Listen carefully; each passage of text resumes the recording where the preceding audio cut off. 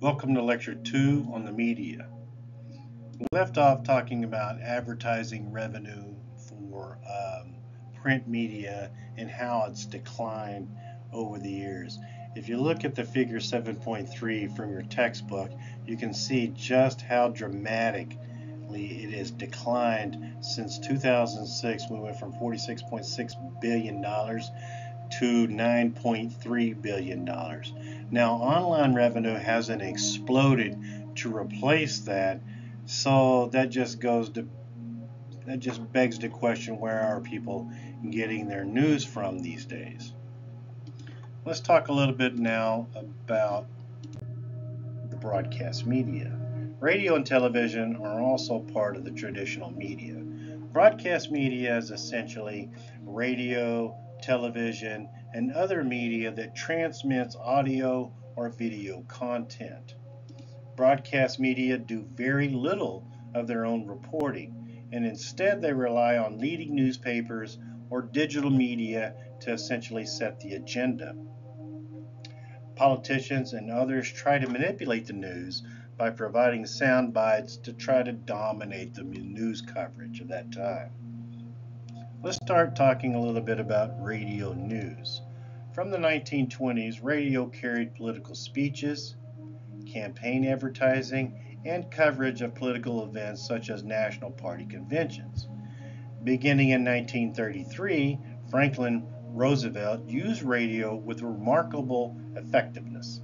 Roosevelt spoke to his audience on a personal level, seemingly in one-on-one conversations, as though he were actually sitting on the front porch or in the parlor with them. These fireside chats, as he called them, established a standard that politicians still follow today. Television and the internet have not displaced radio. Radio continues to reach more U.S. households than does television. Radio remains an important news source.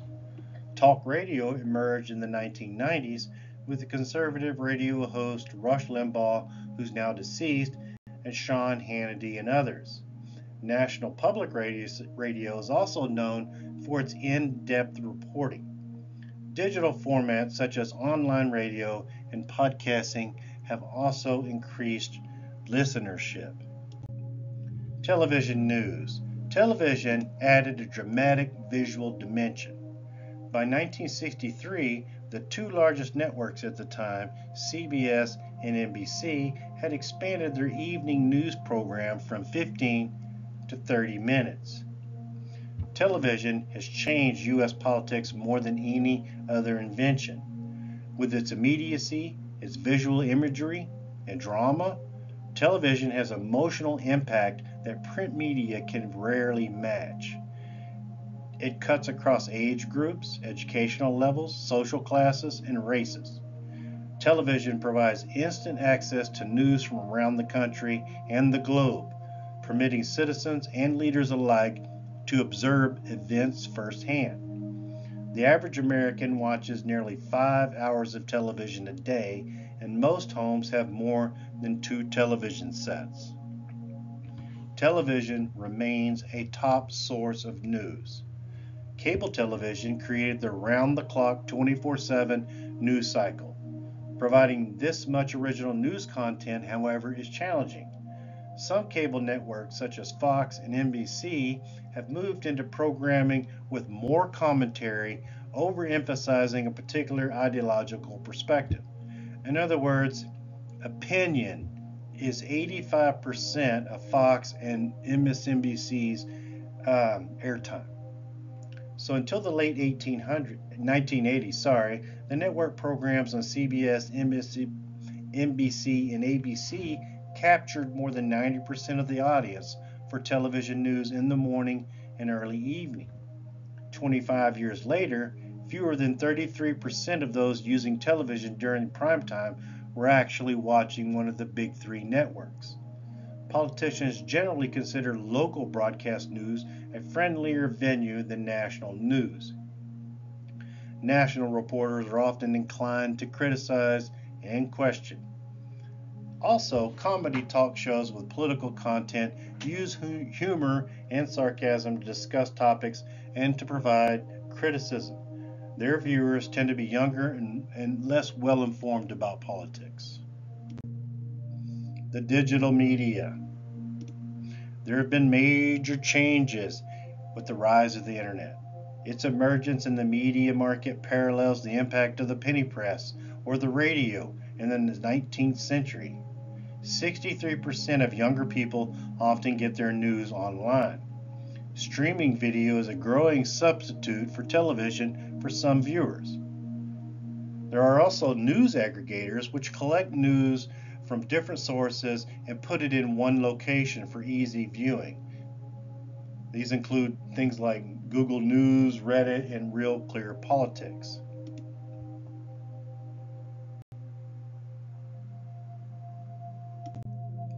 This is a screenshot of Real Clear Politics on their main page.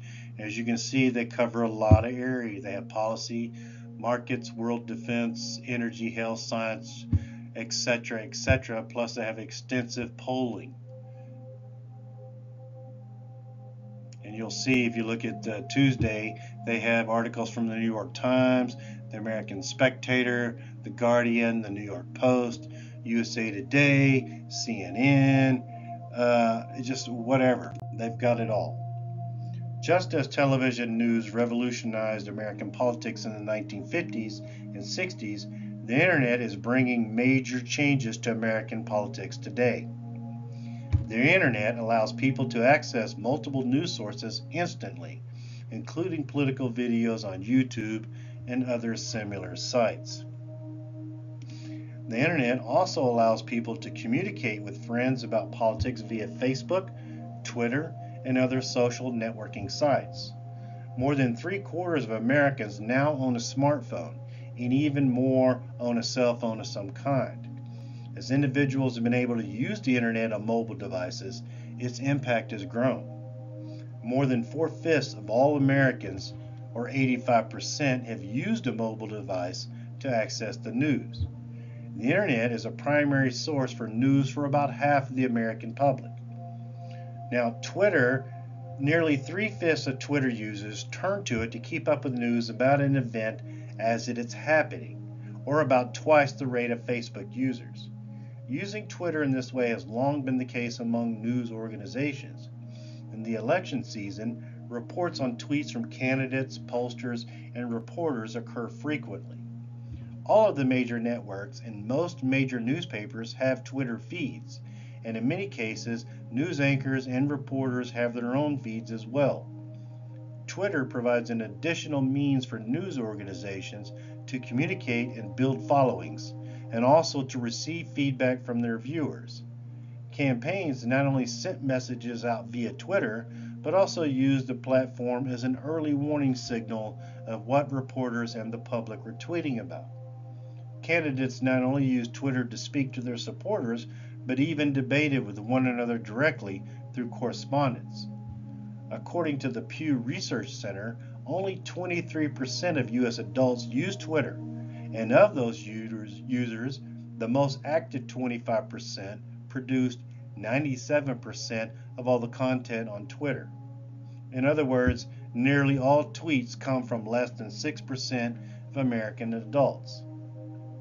This is not a remotely good representation of public opinion, let alone newsworthiness, and treating it as such will inevitably result in wrong conclusions. But in other words, with the explosion of online media, there's also something called a digital divide that has developed.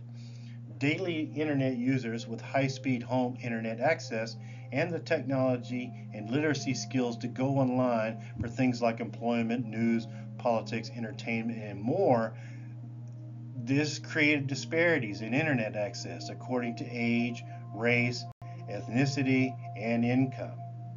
So there is a digital divide out there with people who have access and people who do not.